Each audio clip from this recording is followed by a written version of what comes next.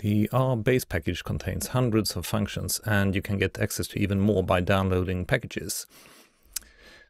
The syntax on the functions works in such a way that you write the name of the function, then within parentheses you provide the arguments that the function requires.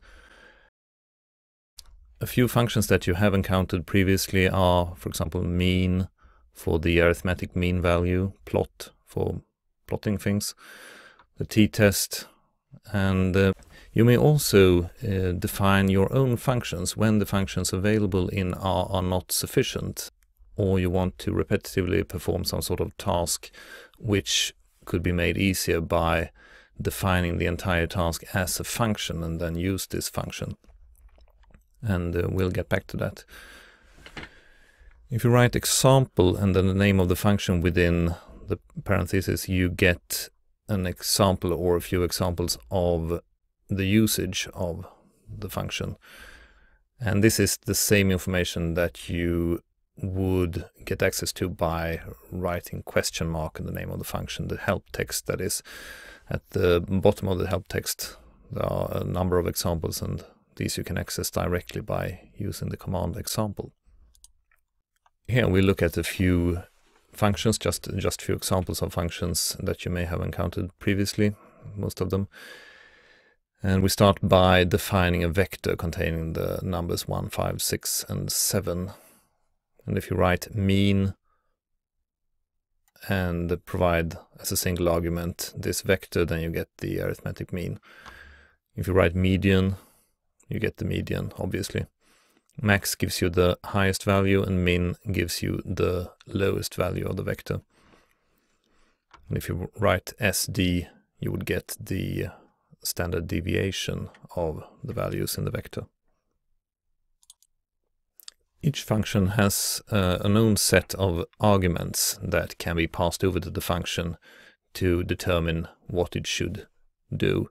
And these may be required, or they may have default values so that you don't have to provide a value of your own if you don't feel like it.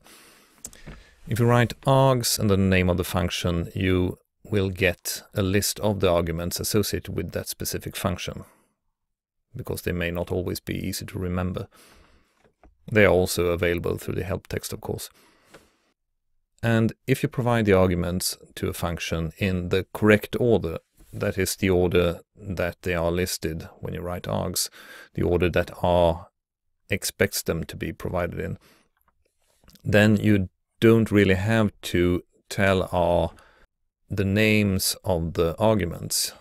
It would be sufficient to just provide the values, and they would then be interpreted as, the first value would be interpreted as the value associated with the first argument, and so forth.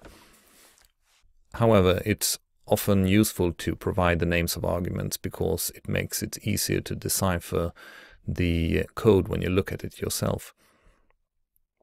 And if you for some reason would like to provide the arguments in a different order compared to the one that is expected by R, then you would have to specify what the names of the arguments are.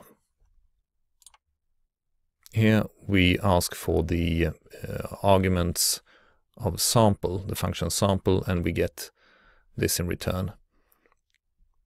Function, and then within parentheses the arguments x, which would be an object containing the values that you are to sample from, size, the sample size, replace, which also has a default value, as you can see here.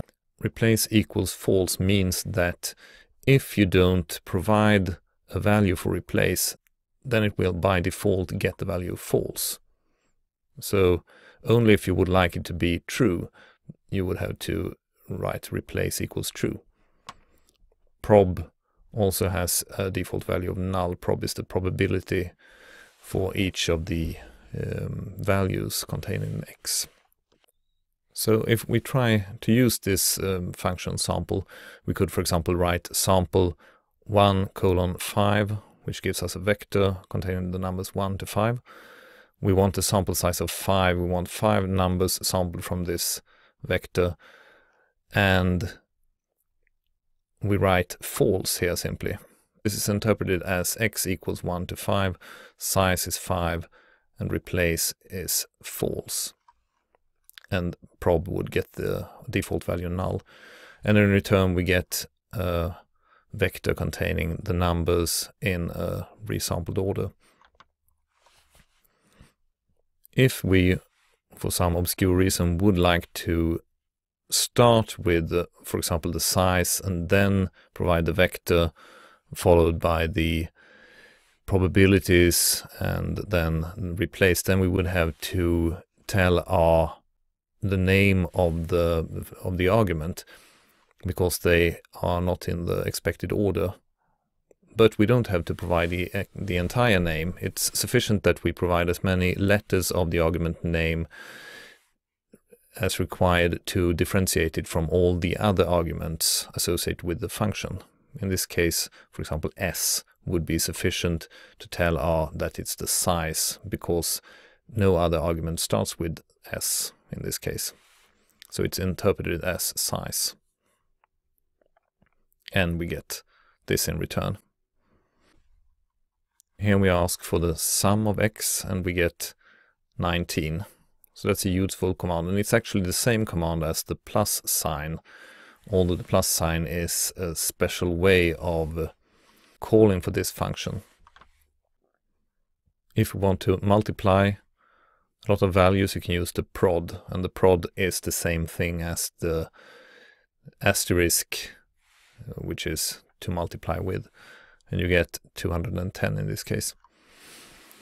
Which.min and which.max are interesting functions. They don't give you the lowest and the highest value, which was what you got if you used the min and max functions, but they rather tell you in what position these are.